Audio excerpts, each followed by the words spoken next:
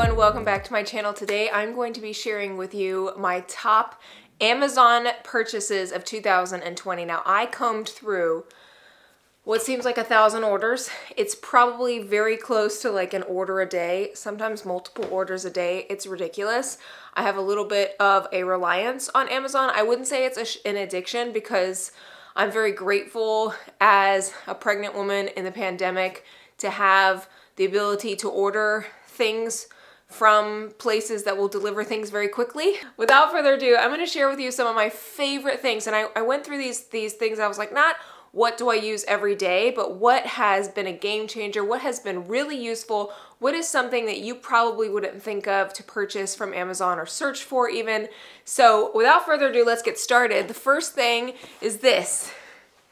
And you might be like, what the heck is that, Kristina? Is this like a backrest or something? No, it's called the Flippy, and it is a tablet holder, but it's super soft and scrunchy, and you can kind of set it based on what you want it, like really upright. You flip it around, and then this is kind of like the standard one that I use. I got this iCat print, but you can use any, you can choose any kind of print.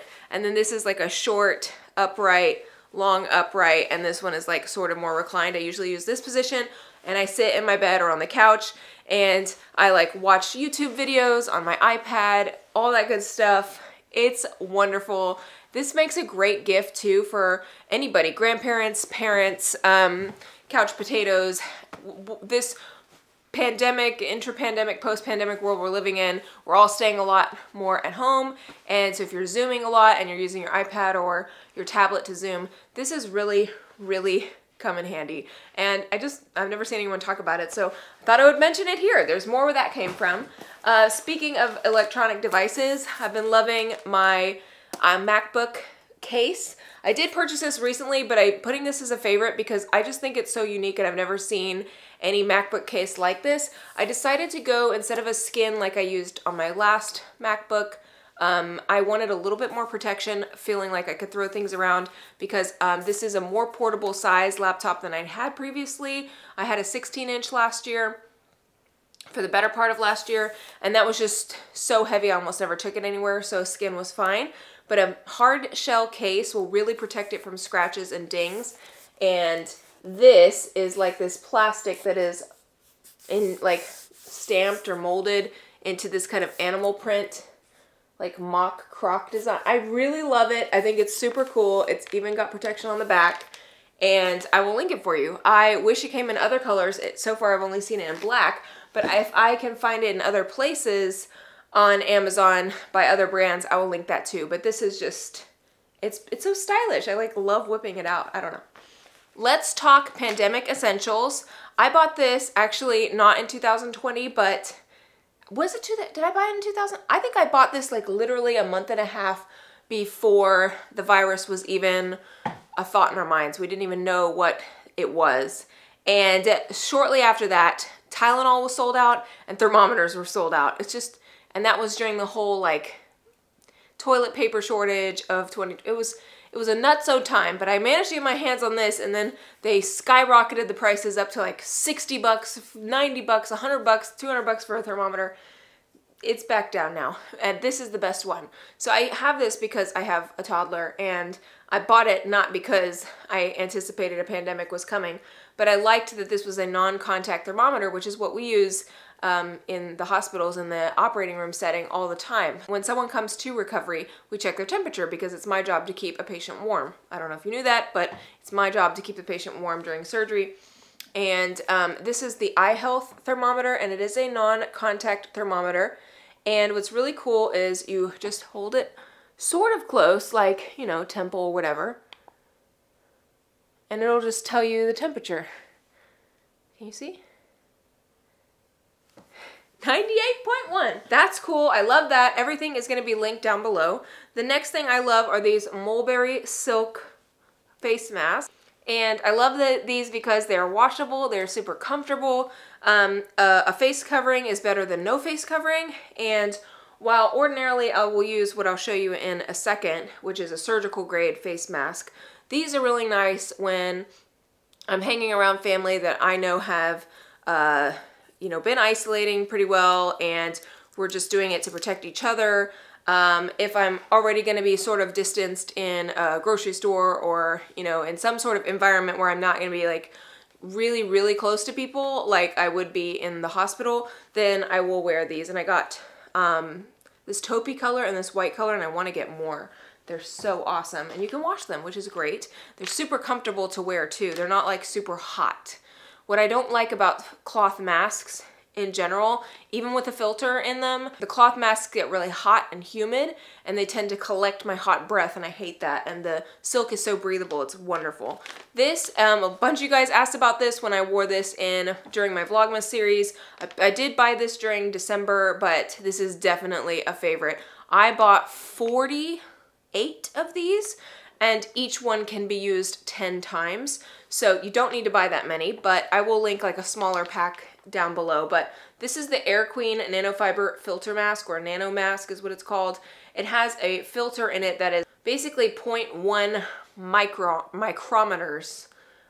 It's so light, it's such good, cool airflow. It fits really well. I just think it's really, really great. And you can use this up to 10 times, and it's made in Korea, so I can't read any of this on the back. Most of this is in Korean, but I will say these are super comfortable. If you don't know what I'm talking about, this is what they look like, and you can wear them, as I said, up to 10 times.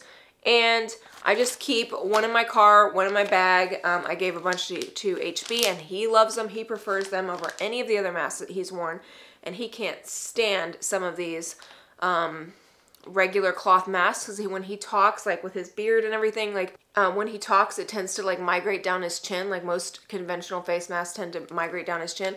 It doesn't do that with this, and it's cool airflow. I really like it, and it's surgical grade. So, you know, if it's good enough for surgeons, it's good enough for us, right? Let's move on to some clothes. I've been loving these no-show socks. I have a serious issue with no-show socks. I can't stand them. Even the ones with like little silicone-y pad in the back or in the front to help keep it from slipping down. They are either really thick, and it's like hard to get your foot in the shoe, and then it rides up and bunches up over the shoe and on your heel, and I take issue with a lot of them. And I finally found these. I want to say my friend Alex Garza recommended these, and I just went straight to Amazon and bought them on her recommendation, and she is so right. These are so amazing. They come in a bunch of different colors. They're very affordable. They're super thick. I really like that the toe is reinforced, and it does have the silicone pad. What I love about these is that it doesn't bunch up, it doesn't sink down on your heel, and it doesn't, like, I wear my Golden Goose with no-show socks a lot, my Golden Goose shoes, and those are such a pain because they're so snug in the heel that the silicone pad will tend to like bunch up as you're putting your foot inside the shoe, and it doesn't do that with these, and that means it passes the test. So love that. Another kind of December favorite, but will be a perennial kind of cold weather favorite. These are not the most inexpensive of all the clothing choices on Amazon. I imagine these got popular probably because I'm sure influencers were talking about this. I'm sure that's probably how I found about the sweater, and they probably jacked up the price. But I will say I did not mind spending the money because I've been wearing these like every single day. The cost per wear on these sweaters is amazing. I think it's $35, which is a lot for Amazon clothes, especially Amazon clothes that have 0 tags in them. There's like literally no tag. There's no care tag. There's no size. Like it probably costs like $2 to make. Knowing what I know about making sweaters now, this one probably cost $2. Mine didn't cost $2 to make. I wish it did, but it didn't. So yeah, I think I really love that these are lightweight, breathable, cozy, comfortable, cover the butt. They have kind of a biased hem. They have a little, it's like longer in the back here, and it has this little cut here. So you can wear them over leggings. It covers your butt. You don't have to worry about like no-show panty lines or whatever. And it's a great transitional piece. So you can layer like a long sleeve shirt or tank underneath if you need to be a little bit warmer. And these will fit under slim coats and all that kind of stuff, so it's not super bulky, but it just adds a little bit of warmth. I love them. They're so great. I have them in 3 colors. I would buy more, but they're $35 each, and I'm not gonna go hog wild on them. Speaking of more summery picks, I really loved these maxi dresses. I will link them down below. They come in a million different colors. I got them in the size small, and they fit me even 35 weeks pregnant.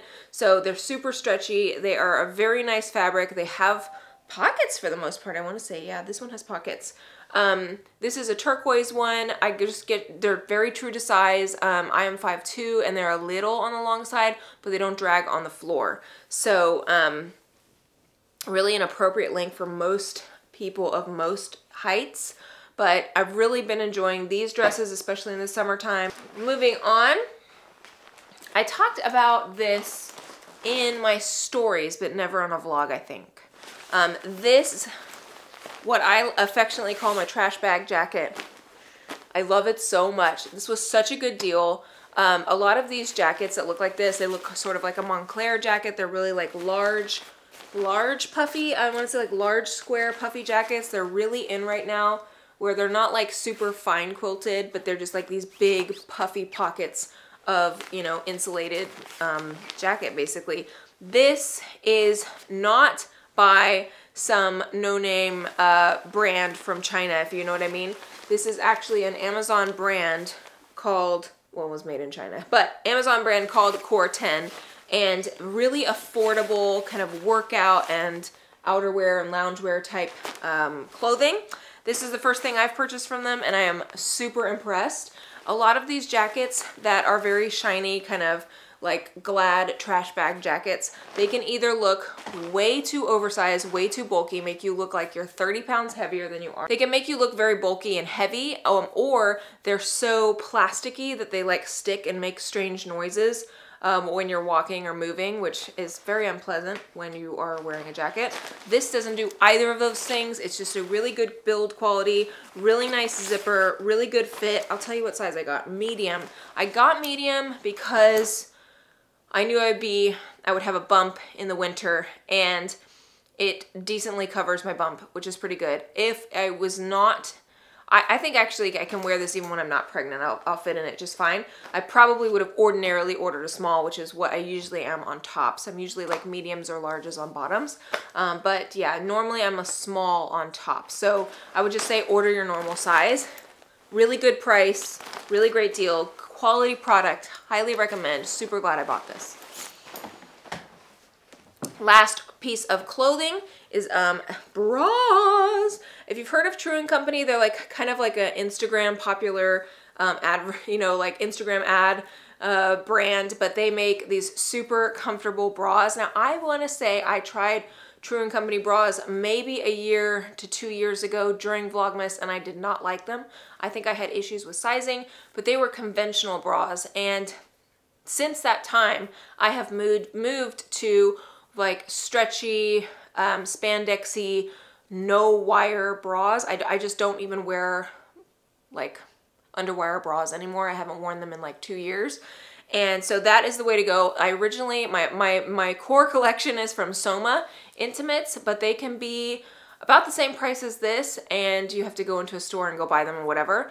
They've held up actually very well for being worn every single day. But these I really like because it just changes up the silhouette a little bit. So this one has some adjustable straps if you like that. This is by True & Co. And I got this kind of tan color.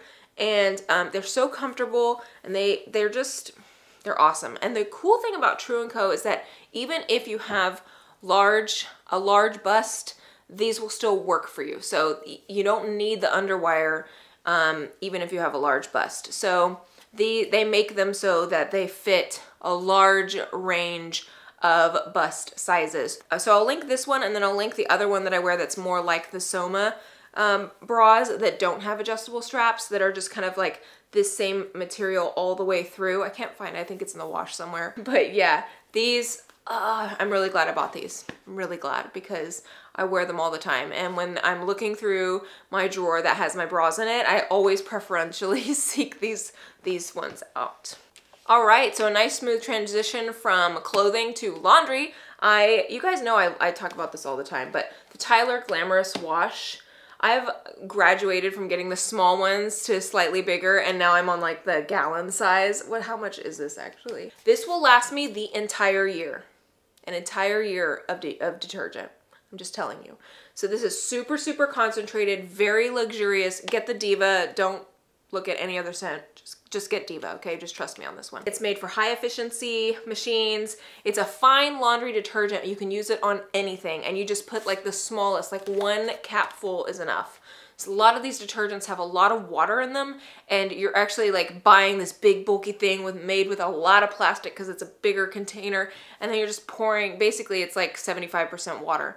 This is super concentrated. It lasts me like a year. I would say if I used it on absolutely everything, it probably lasts me 6 months. But that's still a really good deal considering that it's a fine laundry detergent, and it is pricey. But consider how long it lasts. Probably I would say 9 to 12 months, to be honest with you, if you use it the way it's supposed to do. You're supposed to use 3 ounces per load, which that's like 1/4 cup. I don't even use that much. I wouldn't use that much. I think that would be way, way too much. I use a capful, maybe 2 capfuls in 1 load, and it's more than enough. I love it. It makes everything smell delicious and cozy and rich and luxurious. When you use it on bed sheets and everything, like your whole room kind of subtly smells. Like it's not overpowering. It can be overpowering if you probably use it the way that the directions say, but don't use it that way. It won't be overpowering. It's amazing. I love it. Okay. A couple of things that I want to talk about that I don't have in my hands or are too bulky, but I have a list, and so you can. All right, this Bose mini speaker, I love the color, I love the sound that comes out of it, I love how easy it is to pair. It talks back to you and not like in a naughty way, but I love how easy it is to set up. It talks to you to tell you what buttons to push and how to set. It's Bose, so it's a really nice sound. It's affordable. It's a great gift.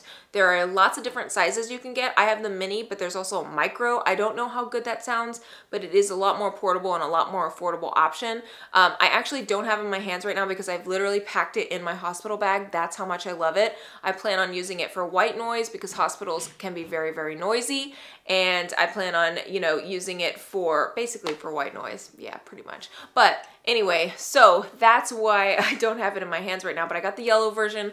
It's so fun and bright. It's easy to spot in a bag. I love it. It would not be an Amazon 2020 favorites video if I didn't mention my air fryer. I don't want to be like that obnoxious meme that talks about like every person who owns an air fryer is like, oh, you need an air fryer.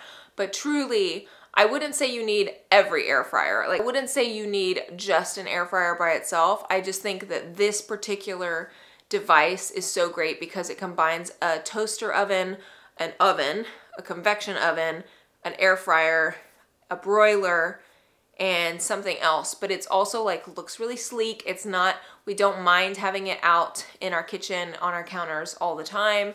And we use it almost every single day. For whatever reason, whether we're using it to air fry things or not, we're using it every single day. We make a lot of toddler food in it because I don't have to heat up my ginormous Wolf, super old and inefficient Wolf oven in order to like heat up some chicken nuggets or something, for example. It's so nice. It's so much more energy efficient than using the entire oven.